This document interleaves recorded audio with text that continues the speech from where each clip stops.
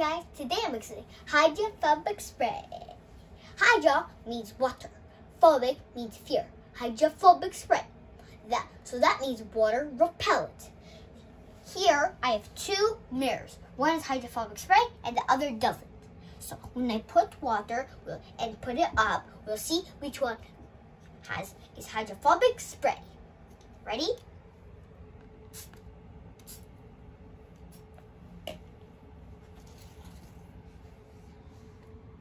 You see, this one is separating in little pieces, but this one isn't. And this one is not all over the place, but this is.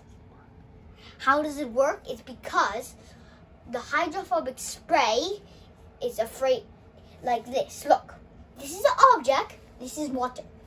They like each other, but with hydrophobic spray on the objects and water, I don't like you, I'm running away. See, that's how it works. Subscribe to Nathan the Science Kid.